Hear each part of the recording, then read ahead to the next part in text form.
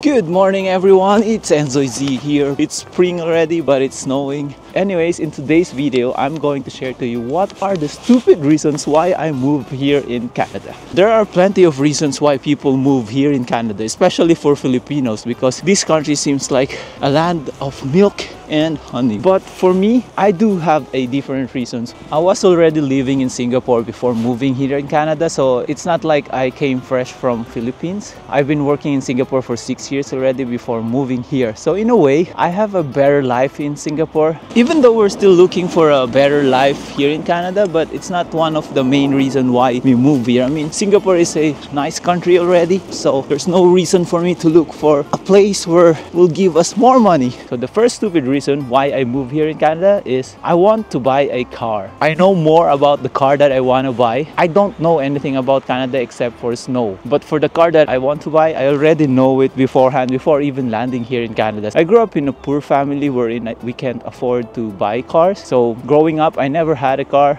The only reason I learned how to drive because my previous girlfriend had one and she taught me how to drive. And that's the reason why I know how to drive a car, but I never owned one. Actually, when I first moved to Singapore, that's my main target as well, to get a car. But then as soon as I landed in Singapore, I just realized that Singapore is right-handed. And then later on, I did learn that owning a car in Singapore is ridiculously expensive. That shattered my dreams. I'm in Singapore, but I still can't buy a car. So that's why ever since I told myself I want to move in a country wherein I can buy a car and drive. And the second stupid reason why I moved here in Canada is snow. Yes, first time I experienced snow was in Switzerland, and I don't know, maybe growing up in a tropical country, I dreamed of living in a cold wintry place, and there are no better place for snow than Canada. I didn't know that Canada is a very big country. Well, I know it's kind of big, but not that big, wherein there are so many places here in Canada to go to. But what picture I have in mind is like Banff. I thought the entire Canada looks like Banff, wherein there are big, beautiful snow-capped mountains. So when I landed here, I was disappointed because it's so flat, no different from Singapore, or actually worse than Singapore, I would say. I thought there would be a lot of mountains in here, like more nature. So I was surprised. It's no different than any other industrialized country. Now, because probably of global warming, the snow is getting less and less. Actually, this winter is quite dry. Quite surprisingly, now when it's supposed to be spring, it did snow a lot overnight. That's why this entire field is covered with snow.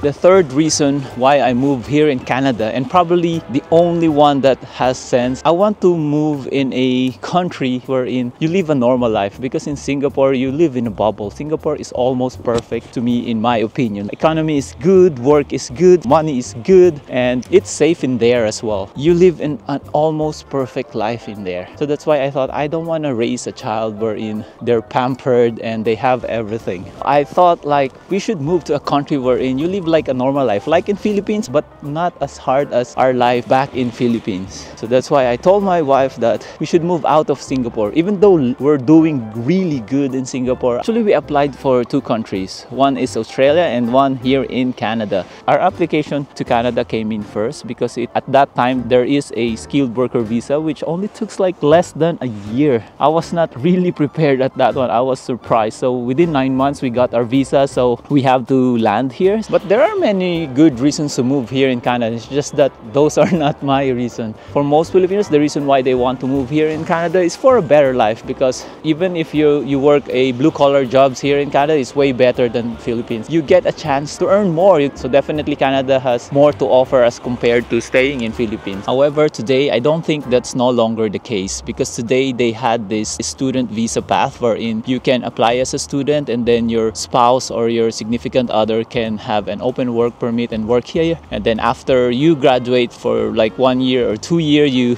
get a chance to find a job. You have 3 years to find a job and probably apply for your permanent residency. But then I think there's a loophole, and then a lot of immigrants try to take advantage of that loophole. And now we're in a dilemma because there's so many students here, and then their family are looking for jobs. Then the pandemic happened, and then the interest rate went up. So everything became really expensive here in Canada, that even for permanent resident or citizen are too expensive. So imagine for those people who are in student visa who's paying ridiculously high tuition fees, and then they have to cope up with the cost of living here in Canada. People are suffering. It's no longer as rosy as it is before. So before moving here in Canada, you have to think twice now. You really have to have enough money in order to survive here. There are fewer and fewer pure Canadian people that I see here in Canada. Okay, I have to be honest, I'm looking for white people. There are less and less white people here in Canada. If you're also an immigrant here in Canada, let me know in the comment section below, what are your reasons why you moved here in Canada? I hope you had better reasons why you moved to another country, not like me who had only stupid reasons. I did have some regrets when I made the realization, but there's no looking back, but only moving forward, and I'm happy. In life, there's always pros and cons, and also what I realized, it's always greener on the other side, so there's no point of having regret. Instead, you have to live in the moment and make the most out of it. I hope wherever you are, you're happy and no regrets. And remember, live now and be happy. Peace!